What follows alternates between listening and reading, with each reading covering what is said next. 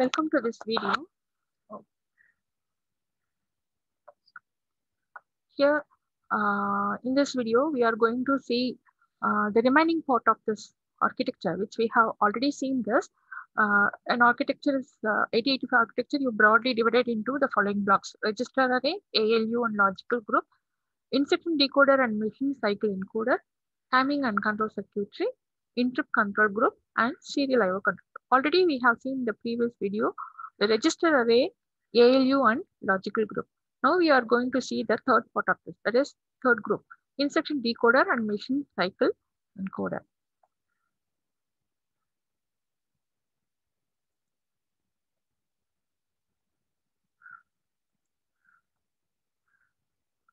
Yes, now we'll see the, so already we have seen the first part, that is register array. There are 14 registers. 12 among that 12 registers are 8-bit registers and 2 are 16-bit register, where these are all the following 12 8-bit registers: B, C, D, E, H, L, and accumulator, instruction and flag registers, W, Z, and temporary data. All these are 8-bit registers. Okay, so the last one, program counter and stack pointer, these two are 16-bit register.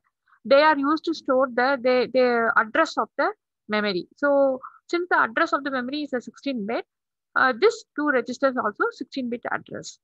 They can hold a 16-bit data. So that is what we have seen in the previous video, and we have seen the flag register also. So there are 5 flags: sign bit, 0-bit, auxiliary carry, parity, and carry flag. So the respective bits will be set and reset depending upon the arithmetic operations which are carried over. So here carry bit is set when the arithmetic operation generates a carry or 0, and so on. So all these things we have seen in the previous video. So till this we have seen that is program counter and the stack pointer. Now the next one what we are going to see is instruction decoder and machine cycle encoder and the timing and control circuitry. This instruction decoder and machine cycle encoder, here the instruction decoder, in the picture block diagram we have seen an instruction decoder. So what is the function of the instruction decoder? The instruction decoder will decode the instruction. What do you mean by the decoding the instruction? It will be what that particular instruction is given. Say for example, whether it is moving the data from A register to B register, or adding or subtraction, like that. So it decodes what is said in that particular instruction. So that will be understood by the ALU, and the respective operation has to be carried over. So decodes the opcode stored in the instruction register and establish the sequence of events to follow. That's what done by the instruction decoder. Then it encode it and transfer to the timing. So after decoding, so what are all the things has to be done? How much clock pulse, in how many clock pulse that particular instruction has to be executed, how many machine cycle it will take. So all those things will be already given. So based on that, the timing and control unit will operate in order to execute that particular operation. Then as we have seen, timing and control circuitry, it works as a brain of the CPU, because everything has to be in a timing, so in a sequence. So in order to carry over that, the control signals are very much necessary, as well as it has clock signals. The computer has a clock signal. So the during each and every clock signal, what has to be done in each and every step will be decided. So for proper sequence and synchronization of all operations of microprocessor, this unit generates all the timing and control signals necessary for communication between the microprocessor and the peripherals. Next comes the interrupt control group and serial IO control group. So what is interrupt control group? So for each and every access of the memory as well as the peripherals, the operation of the CPU will be stopped then and there. That we call it as interrupt. Say for example, it needs an input. The input has to be read from the memory, means the current sequence will be it will be stopped for some few minutes or few seconds, and then in order to execute that, it has to get the data from the memory, either from the main memory or from the secondary memory. So that is in that an interrupt takes place. An interrupt is nothing but occurrence of an external disturbance, because for example, in the flow of the program, you have given a printf statement. Printf statement is what? When you execute a printf statement, the monitor it will be stopped, the cursor will blink and you have to enter the data. So that is what it is accessing the monitor, and we have to enter the input from the keyboard. So two IO devices access. One is the monitor and the other one is the your keyboard. So after getting that information, so for example, I am getting the value of C and D, and then further operations is done based on that, whether the adding of C or D or whatever it is. So in order to do that, you have to get the data for C and D, which means it will wait for the user to enter the input. That is what interrupt. So it gets the data from the external. For that, it will stop temporarily. It stops the execution of the process. So that is why it is called interrupt, temporary stopping. So it is called interrupt. So after serving the interrupt, 8085, it resumes. After getting the value of input of C and D, the further sequence of the program is resumed and it carry over. So till any other interrupt, that is any other IO operations is there. So it resumes its normal working sequence. Transfer the control to the special routines. Not only the interrupt takes place by IO, but if there is a subroutine, any procedure is there, any function is there. So what happens when there is a program and some two functions, imagine. So when it comes to that particular function, automatically the sequence is shifted to execution of that particular function. Within that function, again the sequence is followed. So, but anyway, the main program is shifted to that function, and after completing of that function, again it goes back to the place where it has stopped and start continuing from the next line. This is how the sequence is executed. Anyway, since it transfer it control to the function, there it is interrupted. The normal sequence is interrupted. So these are all the some of the interrupts which take place in order for the program to execute properly, as well as for the CPU to carry over the set functions in the program. So there are, it follows, it has some hardware interrupts and software interrupts. So the 8085 has some software interrupts as well as hardware interrupts. These are all the given is these are all the 5 hardware interrupts: trap, RST 7.5, 6.5, RST 5.5, and INTR. INTR is for interrupt. So in response to INTR, whenever an INTR is generated, once it is accepted, that interrupt is accepted, the computer, the CPU generates INTA, interrupt acknowledge signal. After receiving that, the IO will start transferring the data from the IO device to main memory, or from main memory to IO device, and vice versa. So these are the things. So far, you just remember an interrupt is nothing but it stops the execution of the program till it receives the data which it needs. So after it receives, then the program flow will be continued. So that is the, in those cases and all, the interrupt is very much used, as well as, well, normal execution. If there is any subroutines or functions, procedures, in those cases also the interrupts plays a very big role. So the interrupt is the one through which IO device, after accessing that, it get the control of CPU and communicate with that. So interrupt helps in that. Then serial IO control group. So what is that? Serial input output control group. So here this controls the flow of the data in the lines, that is AD0 to AD7 in parallel data transfer. So these are all the address lines which acts as well as the data lines also. So under some condition, the same will be used for serial transfer. What is serial transfer and parallel transfer? At a time when the data flows, we call it as a parallel transfer. Serial transfer is one by one. After one data is sent, then the next data will be sent. That's for serial transfer. Serial data is entered through SID. That is, these are the two control signals, and output can be received through SOD. Now here, this is the pin configuration of 8085. So this is a 40 pin configuration. This microprocessor is a 40 pin. So we'll see one by one. Here this is for the power, and this is the interrupt signal hold, and HLDA. All these things are signals. Again, these are all the control signals, and clock is a clock signal, clock out. So we have the clock. This is a through this can be connected with the clock and reset in ready and IO/ember. This is what we have seen. The same address line will act as both whether it is accessing the memory or the IO device, external peripheral device or the memory, whether the data is accessed from the main memory or the external peripheral devices that can be represented by this IO/M bar. So when the signal is low, it means it is accessing from memory. The data is accessed from memory. When the signal is high, that is IO, when this signal equal to 1, then it is accessing data from the said IO device, whether it may be a hard disk or it may be something else like that.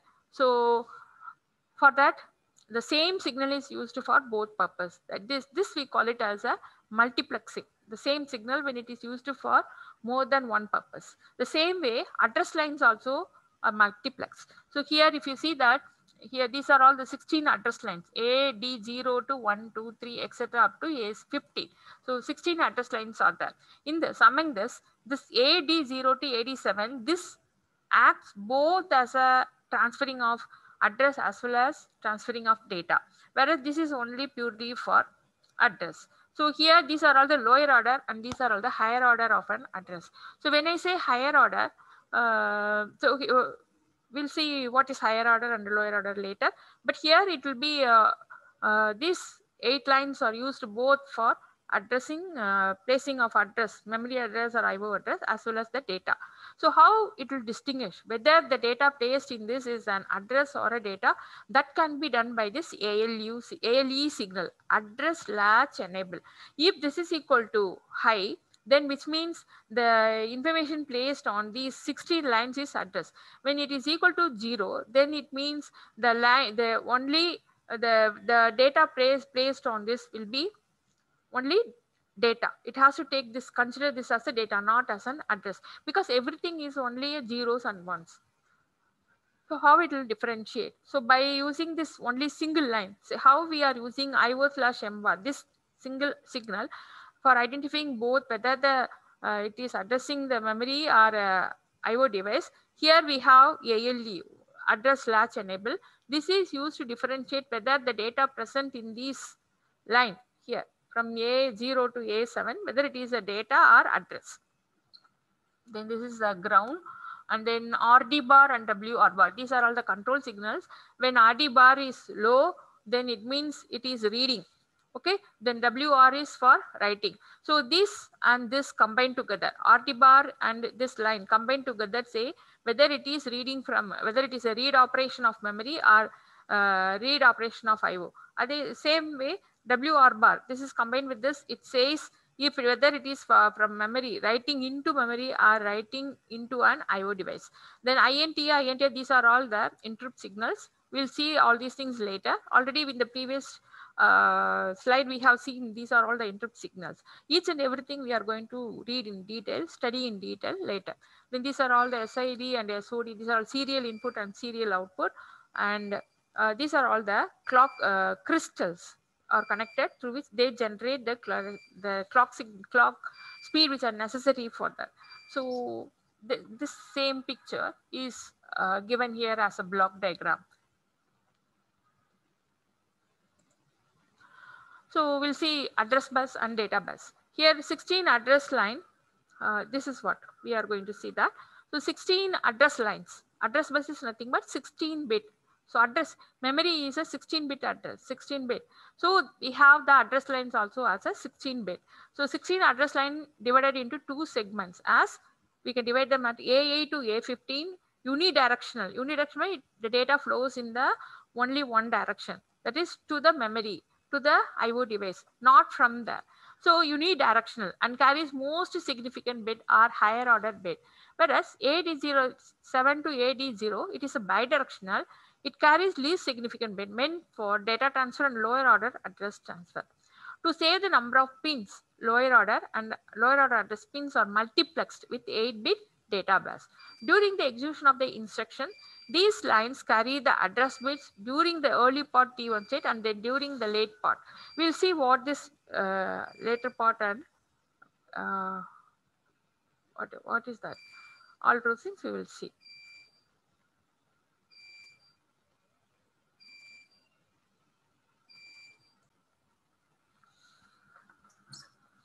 Yes, here what we are going to see in this slide is these are the control signals ALE, S1 and S0.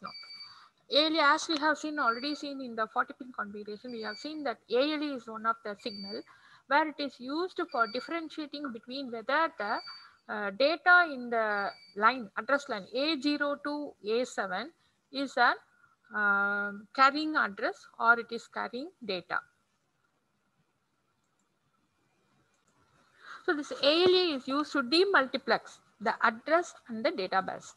That is, the same lines are used for both address, carrying address as well as data. So when they are going to carry, when it will be understand as a, it is carrying an address or a data, that will be decided by this ALE.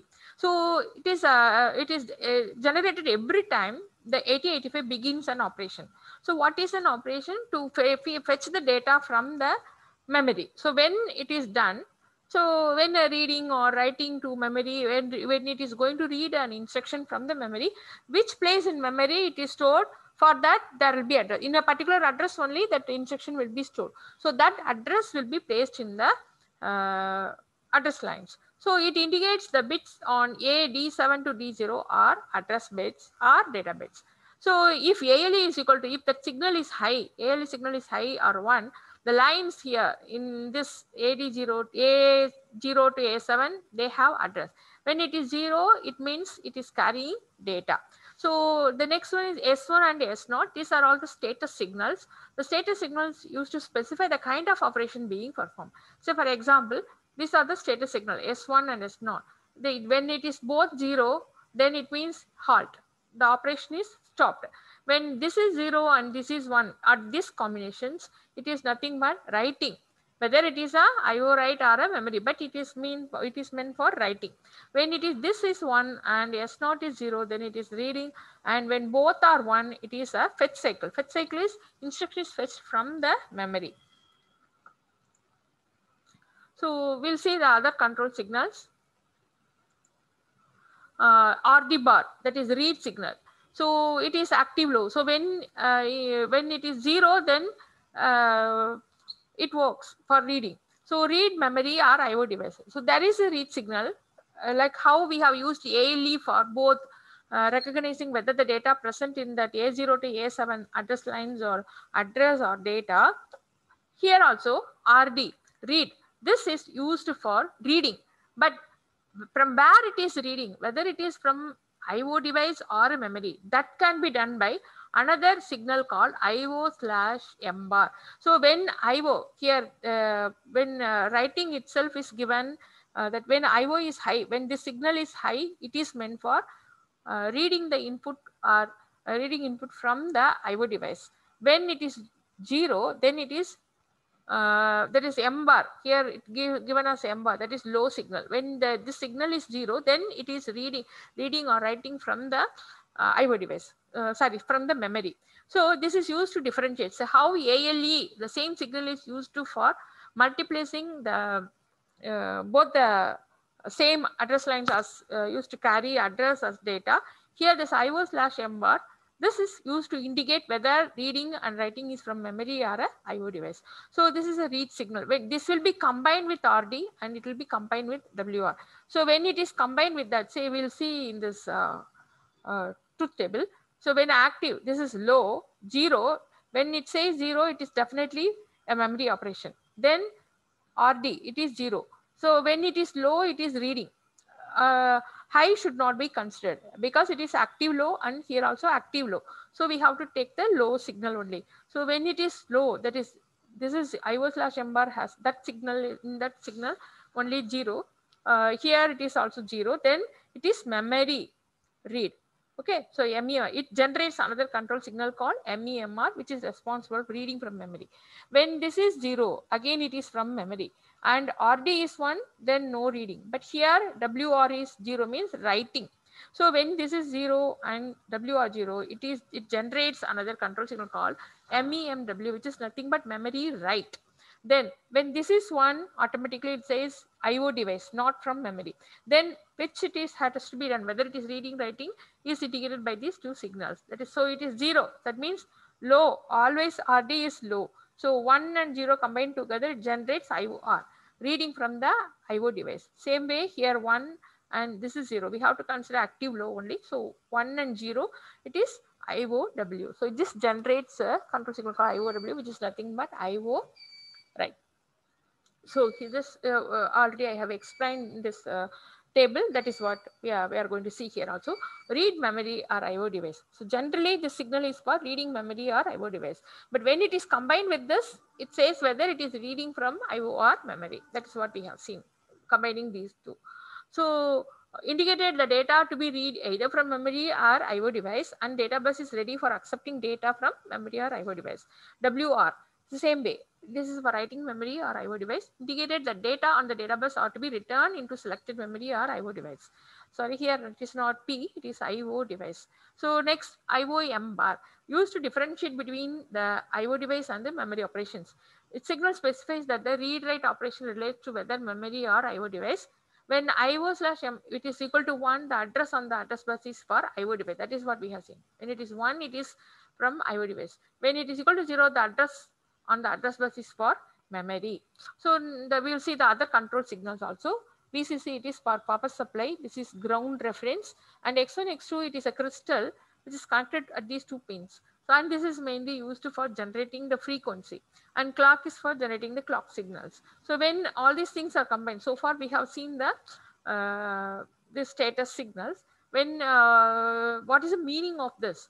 We'll see here in this. So when this is 0, which means it is memory. Okay, when S1 is 1 and this is 1, already we have seen the meaning of this. Halt. When they both are 1, it is fetch cycle. So when this is 1, it is fetching. So op code fetch, which means reading from memory. The instruction is read from memory, and the control signal generated is RD bar, and when it is equal to 0, that is what we have seen. RD is 0, so it is reading from memory. So this is 0 and this is 0, and when these two are 1, then it is fetching the data from the memory. Then memory read. So naturally when memory read, this is will be 0 and this is also 0. Then what does it mean? Here already we have seen reading. This must be 1 and this must be 0. S1 1 and this is 0. So that's what we have seen. So what we have seen in this truth table, is we have combined these two signals and we have formed this. So memory write is this is 0 and WR 0 and 0 and 1. So all these things signals together indicate that it's writing into the memory. So that is what I say, control and status signals, okay, along with the clock signals, they combine together and they are responsible for synchronization of a particular operation. So IO read, this is 1 and this is 1 0 reading. Same way IO write, this is 1, here 0 and 1. So you can see that 0 and 1 is write. So writing into the IO device. Then interrupt acknowledge. When these two are 1, it is nothing but what we are seeing here fetch. But when it is combined with the IO bar, that is IO device, then it is fetching means and INTA is 0, then interrupt. It acknowledges the interrupt. Then halt. Here Z is tri-state, that is it will go to high impedance state, so that nothing can be whatever is meant, it cannot be interpreted. So halt, it goes to a high impedance state. So halt, and here 0 0, then hold. For this again, X is unspecified, whatever may be, it may be a 1 or it may be 0, it may be 1 or 0. So and whatever the signals here. So these are all the control signals combined together in order to generate this halt, hold and reset. Then some of the externally initiated signals. So that's what that is interrupts. Here INTR, interrupt request. So this is used as a general purpose interrupt. It is similar to the INT signal of 8080A. So this when issuing this, the CPU, for example, a particular I'm accessing data from the secondary storage. In that case, it lacks the external device, which is nothing but the hard disk. It requests the CPU to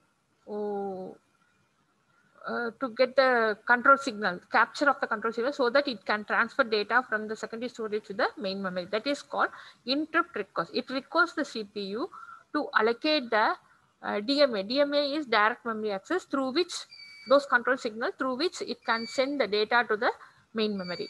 So that's what interrupt request. Then INTA, once it receives that interrupt request, now the CPU, what it will do, it will send another control signal called INT, interrupt acknowledge. If it is ready to accept the data transfer from the secondary storage, if it is ready to give the service to the secondary storage, then it issue another signal called INTA. So we call this as a handshaking signal. In otherwise, INTR and INTA, you can be called as a handshaking signal, where when the external device wants to communicate with the CPU, they send a request. Then on receiving those signals, if the CPU is ready to service the external device, then it will say, it will give its acceptance through an INT, another signal called INT. On receiving that, now the data transfer takes place. After receiving that only, the data transfer takes place. Till it has to wait. So these are all the, this comes under the interrupt signal. Then RST 7.5, 6.5, these are also restart interrupts. They are vectored interrupt that transfer the program control to a specific memory locations. So we will be studying about these in detail when it comes, when we are going to study about the interrupt exclusively, and they have high priorities. They have more priority than these signals. So trap is a non-maskable and it has the most priority among all these things. It is similar to switching off the system or booting. So trap, when this occurs, the whole system reboots again. So like that. So it is a non-maskable interrupt and it has the highest priority among all these things. Then hold. This signal indicates that a peripheral such as DMA control is requesting the use of address and database. So once it is, that is, that the DMA is direct memory access. So for example, when from data from secondary storage is to be transferred, a bulk data has to be transferred to the main memory, then all the address and database lines has to be given to the secondary storage. In that case, it requests that. So that can be sent by this hold. This will be sent by the secondary storage requesting DMA. So after that, HLDA, this signal acknowledges this signal and the data transfer. Ready. The signal is used to delay the microprocessor read or write cycles until a slow responding peripheral is ready to send or accept data. So for example, when you are sending data to the printer, you want to take some printout. In the case, the printer is definitely a slower device than the CPU. So in that case, it will wait till the printer is ready. So when the printer gives ready, then only the data can be transferred. So it is for the mainly the ready signal is mainly used for between a fast device and slow receiving. So when it is ready to receive, only the data can be transferred. So in that case, we use this ready signal.